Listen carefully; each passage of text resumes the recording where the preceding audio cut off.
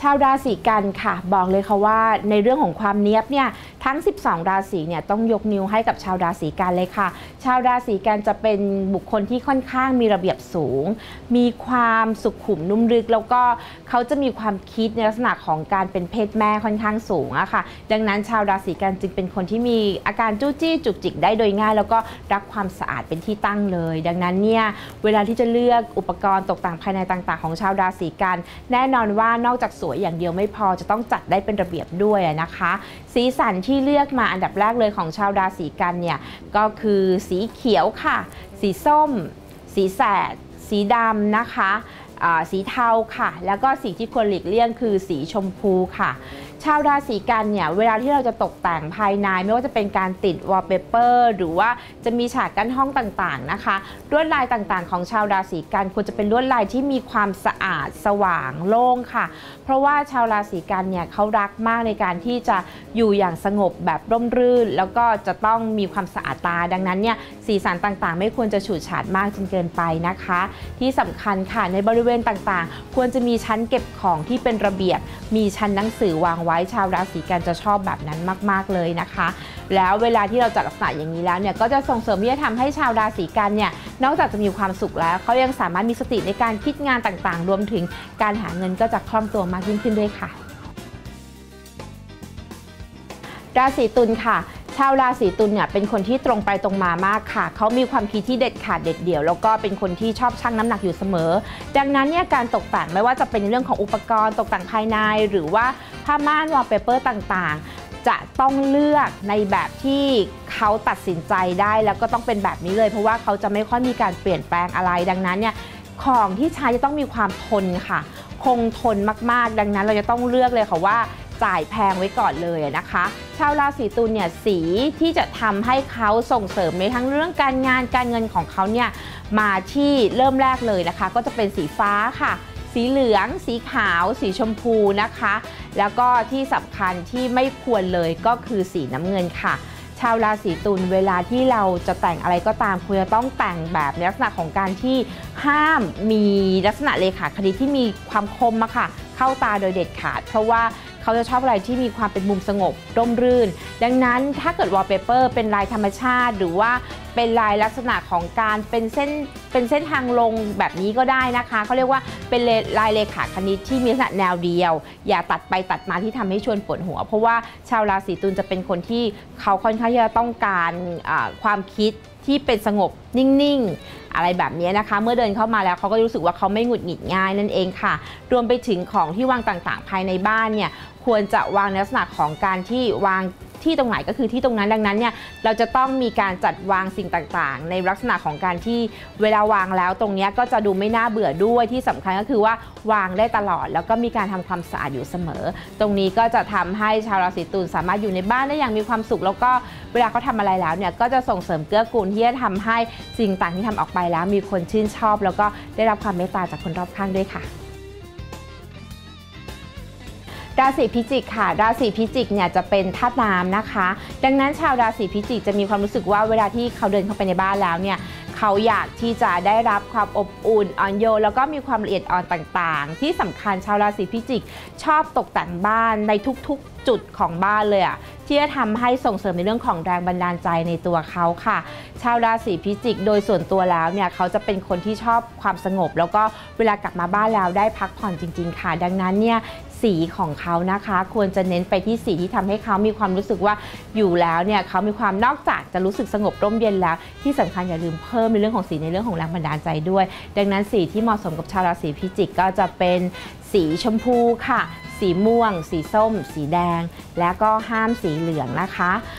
แล้วก็ในเรื่องของวอลเปเปอร์ต่างๆบอกเลยค่ะว่าชาวราศีพิจิกจะไม่ชอบทำอะไรที่แบบว่าติดแบบนี้ทั้งบ้านแบบเดียวดังนั้นเนี่ยในลักษณะของการติดวอลเปเปอร์ก็ควรจะมีมิติค่ะสีสันต่างๆควรจะไล่กันเป็นระบบเขาเรียกว่าให้ดูแล้วมีชีวิตชีวาเดินเข้าบ้านแล้วเนี่ยมีความรู้สึกว่ามองไปตรงไหนก็ไม่น่าเบื่อแล้วก็ทำให้มีความรู้สึกเวลานั่งแล้วก็รู้สึกสงบลงได้ค่ะที่สำคัญนะคะการตกแต่งภายในบ้านของชาวราศีพิจิกเนี่ยควรจะมีรูปแบบการตกแต่งที่ทำให้เขามีความรู้สึกว่าเขามองไปตรงนี้แล้วเขาได้นึกถึงอะไรแบบว่า เขาเรียกว่าย้อนอดีตได้นั่นเองเพราะว่าชาวราศีพิจิกจะเป็นคนที่เวลาอ่านอะไรขึ้นมาหรือมองอะไรเนี่ยเขาจะชอบขยายความนั่นเองค่ะดังนั้นสิ่งตกแต่งที่อยู่ในบ้านควรจะมีสตอรี่อะค่ะตรงนี้ก็จะทำให้ชาวราศีพิจิกมีความสุขในการที่อยู่กับบ้านที่สำคัญก็จะทำให้เขามีความสามารถในการคิดงานแล้วก็หาเงินได้มากขึ้นด้วยละค่ะ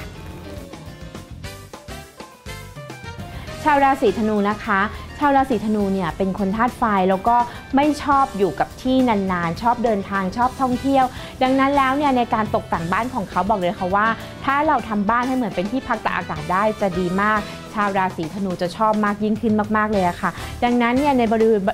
ริเวณบ้านหรือในบ้านนะคะก็ควรจะมีที่พักหรือว่าทำเป็นเพิงในลักษณะของการที่เหมือนเขาไปเที่ยวนั่นเองค่ะสีสันที่แต่งให้กับชาวราศีธนูก็จะต้องเป็นสีสันที่ค่อนข้างดูแล้วไม่น่าเบื่อพาสเทลเนี่ยใช้ได้เลยนะคะแล้วก็เป็นสีลักษณะของสดๆก็จะดีมากยิ่งขึ้นด้วยนะคะสีที่ชาวราศีธนูใช้ได้ก็จะมีสีส้มสีแสดค่ะสีฟ้าสีแดงสีเขียวและที่ห้ามคือสีม่วงค่ะในลักษณะของวอลเปเปอร์หรือว่าภาพที่ตกแต่งให้กับชาวราศีธนูเนี่ยเน้นไปที่การเดินทางค่ะการมีภาพที่บอกเล่าเรื่องราวต่างๆหรือว่าการมีสีสันที่เขาเรียกว่าอย่างบางทีวอลเปเปอร์นะคะก็จะเป็นลายสารไปสารมาลายตารางลายหมากรุกอะไรแบบนี้ค่ะที่ทำให้เขามีความรู้สึกว่ามองไปแล้วเนี่ยไม่น่าเบื่อนะแล้วมีความสนุกในการเดินเข้าบ้านก็คือเหมือนกับว่าเวลาเดินเข้าบ้านแล้วนอกจากจะได้พักผ่อนแล้วเนี่ยยังเหมือนได้ท่องเที่ยวอีกด้วยนั่นเองล่ะค่ะก็จะทำให้ชาวราศีธนูเนี่ยมีกำลังใจมีความกระตือร้นในการที่จะทำทั้งงานแล้วก็ในเรื่องของสัมพันธภาพภายในครอบครัวก็จะดีมากยิ่งขึ้นด้วยค่ะชาวราศีมังกรนะคะชาวราศีมังกรเนี่ยเป็นคนที่ค่อนข้างเวลาทำอะไรแล้วเนี่ยเขาจะทำจริงจังค่ะเขาเป็นคนมีเสน่ห์นะคะเวลาที่เขาตั้งใจจะพูดอะไรจริงๆแล้วเป็นคำไหนคำนั้นนะเพียงแต่ว่าในบางครั้งชาวราศีมังกรจะมีลูกล่อลูกชนค่ะตามสไตล์ของเขาที่เขาจะมีเขาเรียกว่า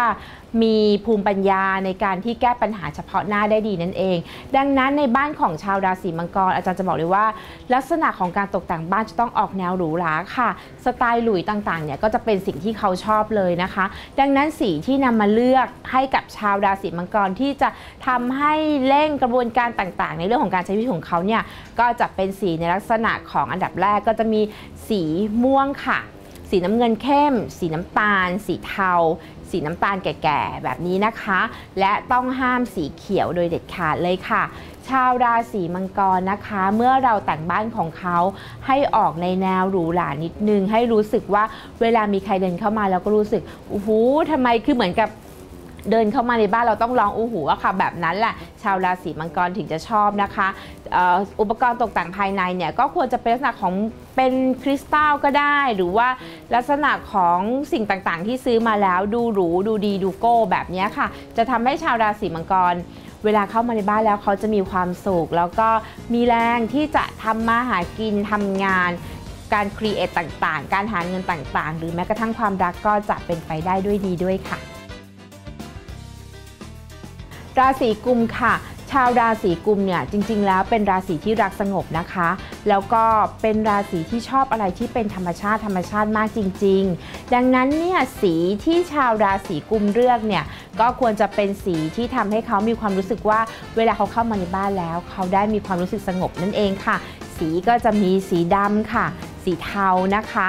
สีม่วงค่ะและสีที่ห้ามสำหรับชาวราศีกุมโดยคือสีแดงค่ะ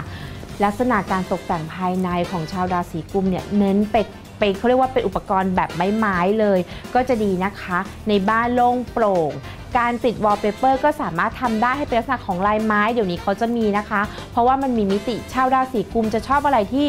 ดูเป็นจริงอะค่ะดูสามารถสัมผัสได้แล้วรู้สึกว่าอยู่ในสถานที่นั้นจริงๆดังนั้นการตกแต่งต่างๆเนี่ยก็ควรที่จะทำให้มันเหมือนจริงมากยิ่งขึ้นในแบบนี้ก็จะส่งเสริมดวงของชาวราศีกุมให้มีความรู้สึกว่าเขามีความกระตือรือร้นที่จะทำงานมีความสุขกับการทำงานแล้วก็รักในสิ่งที่เขาทำดังนั้นเนี่ยไม่ว่าจะเป็นในเรื่องของการงานการเงินหรือความรักก็จะส่งเสริมที่จะทำให้เขาประสบความสำเร็จได้ค่ะ ราศีมีนค่ะชาวราศีมีนจะเป็นคนที่ค่อนข้างลึกลับค่ะแล้วก็มีความคิดที่ไม่ค่อยเหมือนคนอื่นรวมไปถึงมีโลกส่วนตัวค่อนข้างสูงมากดังนั้นเนี่ยในบ้านของชาวราศีมีนในเรื่องของสีในการตกแต่งเนี่ยนะคะก็ควรจะเน้นเป็นสีที่ทำให้เขามีความสงบมีความใจเย็นลงมีความรู้สึกร่มรื่นมากยิ่งขึ้นสีสันภายในบ้านเนี่ยก็ควรจะเลือกไปที่สีส้มค่ะ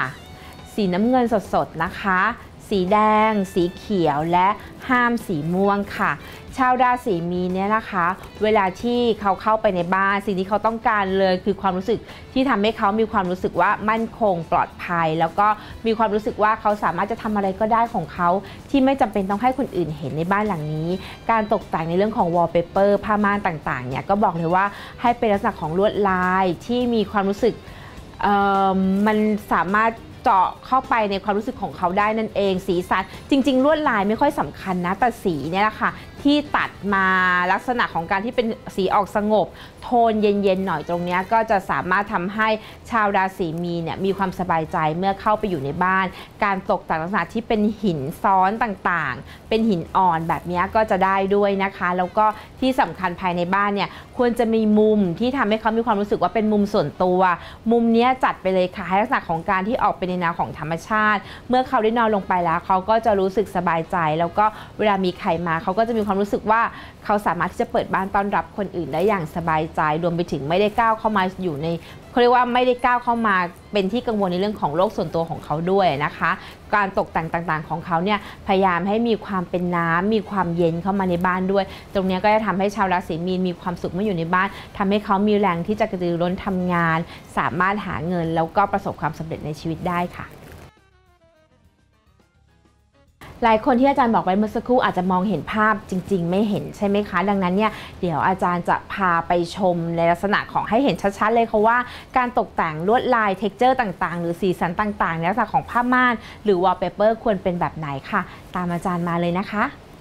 ติดตามอาจารย์เดียได้ในรายการฮวงจุ้ย DIY ฮวงจุ้ยง่ายๆได้ด้วยตัวคุณเองนะคะที่ Facebook Fanpage horolive.com หรืออีกช่องทางหนึ่งค่ะกด Subscribe ที่นี่นะคะช่อง horolive Channel ค่ะ